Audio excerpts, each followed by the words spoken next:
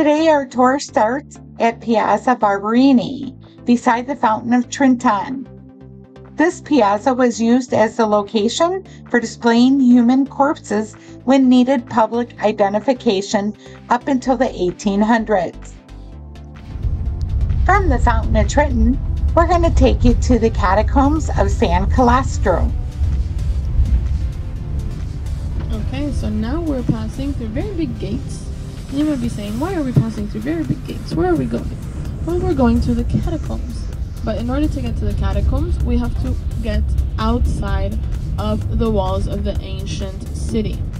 So if you're a fan of history, or if you know a little bit about Roman history, the ancient city was enclosed inside a wall for safety, for fortifications. This could allow for a more strategic form of protection and of defense. And we're heading outside because the catacombs are all located outside these initial walls. Maybe a little bit of a mess here. Because all the catacombs are actually located outside of the walls of Rome, of the ancient walls of Rome. This is because it was illegal to bury the dead inside the walls of the city. This is for health purposes, because the more bodies you congregate, the more illness can appear. Plague, for example, was rampant 2,000 years ago, and they wanted to avoid this. So why not cremate the bodies? Because Christians didn't believe in cremations, and they believed in bodily resurrection, and the catacombs were specifically built for Christians. Now, you might be thinking, but Christianity wasn't the official religion of the Roman Empire in antiquity 2,000 years ago.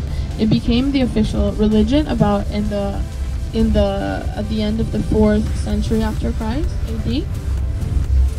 But before then, 1st, 2nd, 3rd century, it was actually a persecuted religion. It was illegal, basically, and it was very frowned upon by the Roman Empire to be a Christian. But a lot of Christians elected this religion, this belief, because it emphasized equality, and it allowed for a more stable way of life.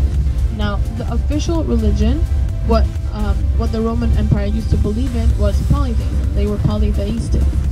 Polytheism means the belief in multiple gods. So what we know now as Greek mythology, Roman mythology, everything like that, is what they believed in antiquity. So they did believe in the 12 main gods: Poseidon, Hades, Zeus, known in their Greek terms. They believed in all these gods, but they also, very importantly, believed that their emperor was also a god. Now, this is the main reason why the Roman Empire persecuted Christians, because Christians believed in one god. Now, if Christians believed in one god, but polytheists believed in multiple gods, and they also believed that their emperor was a god, this was a clear contradiction. It didn't make any sense. So this caused doubt in the religion, in the Roman Empire, and they didn't want this to happen, of course. So they actively persecuted them for years and years and years. And the Christians ended up building these catacombs outside of the city. See, one of the driving skills, because they just turn whenever they want to without waiting. They think that it's okay to just like put the light on and go anyway. You know, you have to put the light on that you're gonna turn and then stop and wait. But another thing. So the Christians built these catacombs as a kind of safe haven cemetery. The catacombs are cemeteries, tombs. That's exactly what they are. They are built underground. You're gonna see it. It's actually a bit cold down there, so if you brought a jacket, please put it on, or a pashmina, put it on, because it's a bit cold underground. But these were built underground for one simple reason: convenience. They needed the space, and underground you could dig and dig and dig more tunnels and create more space. So the catacombs run for miles, and this is one of 6 catacombs that are in Rome. So it's many. In this area alone, we have 2 more. We have San Domitilla and San Callisto. All worth a visit if you get the chance. But we are going to visit San Sebastiano. And it's the fact that death was an open, good, positive part of life. So Christians and Catholics, they never really believed that death was something to be afraid of.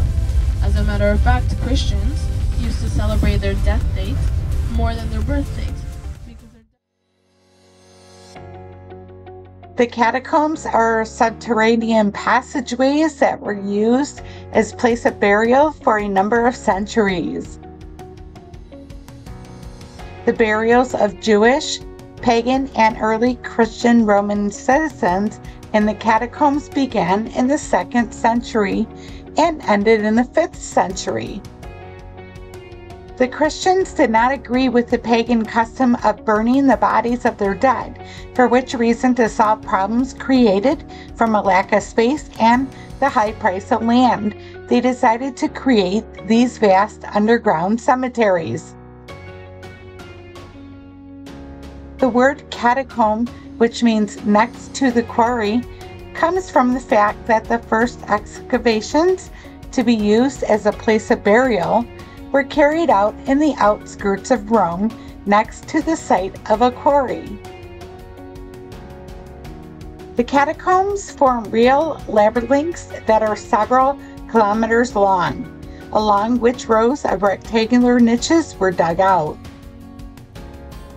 The corpses were wrapped in a sheet and placed in the niches, which then were covered with gravestones made of marble or more commonly baked clay.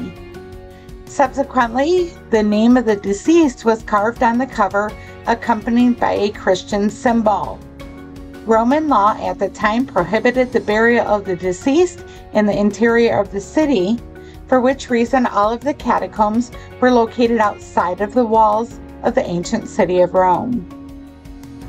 These separated and hidden places below ground constituted the perfect refuge in which the Christians could bury their own, freely using Christian symbols. In the year 313, the persecution of Christians ceased, and they could begin to build churches and acquire land without fear of confiscation. During the barbarian invasion of Italy in the 8th century, many catacombs suffered continuous lootings, for which reasons the popes caused the still remaining relics to be transferred to the city's churches. After these transfers, some catacombs were abandoned and completely forgotten for centuries. The catacombs were then filled in with rock and dirt. Just in the last couple centuries, they started uncovering all of these well-preserved tombs.